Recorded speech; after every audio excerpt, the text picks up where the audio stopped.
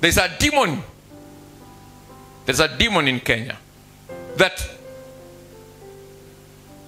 will keep us in a cycle of disrespecting deputy presidents. There is a demon in Kenya. And I sense this because we prayed before the new government. And the demon has a singular reason and assignment to keep the country stagnated.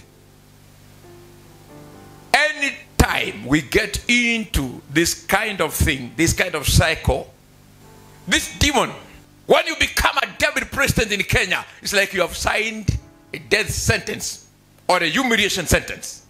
And this demon can only be finished by people like us.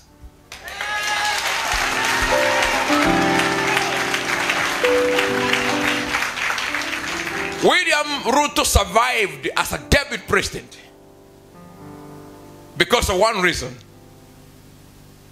He trusted God for wisdom. God gave him wisdom that he kept quiet. He never responded to his president until the 9th year.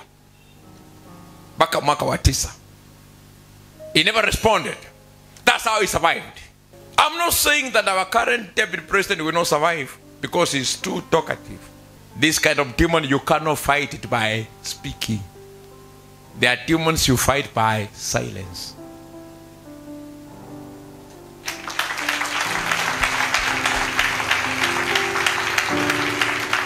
This Kenya has had a problem with deputy presidents. We have been praying for the presidents and the presidents, but Kenya has had a problem with deputy president from day one, 1963, until now. Is that true or is false? You ask of anybody, the Murumbas, everybody has had a problem.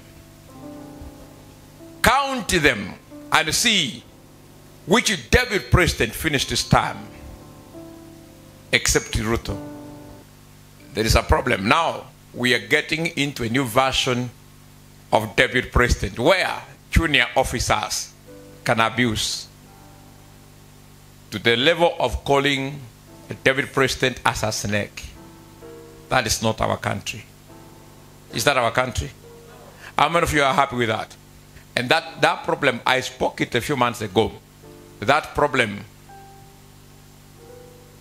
will be very common here in this country if we do not do something. And I want to request the president of Kenya and the people of Kenya and the ministers of gospel to pray that this problem comes to an end. And I talked to the deputy president as well to embrace wisdom.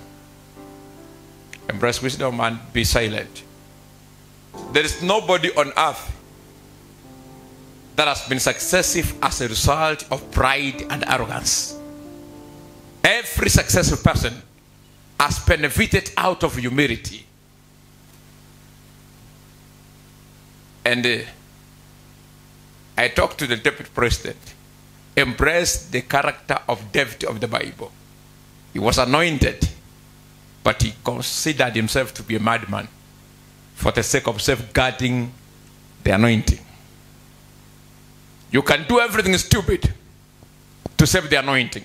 Even as ministers of the gospel, there are a lot of things we can do, but sometimes we accept it to go stupid. Stupid for the sake of the gospel. There are a lot of things we can do. There are a lot of opportunities we have, but we go stupid to save the anointing. Praise God. Hallelujah.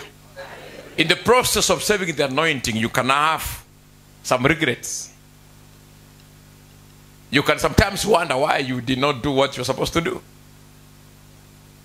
Why you did not take advantage of the opportunity. But I beg you, as a church of Christ that has been ordained and mandated by God to save this nation, the economy of this nation will never improve if the presidency is shaky. There's no family that can finish a project if they are not united. United we stand, divided we fall. I want you to lift up your hands this morning and pray once again. There is a time we prayed for the deputy president, Rigathi Gachagua. We have to pray for the sake of this nation. The bigger picture is the nation of Kenya. And the devil is fighting what we call revival. The more we delay in these gimmicks of the deputy president, the majority, the minority, I don't know what, if we are moving around that circle, revival will definitely delay. And for this revival to be in time, if there is no church in Kenya that can pray, this one has to pray.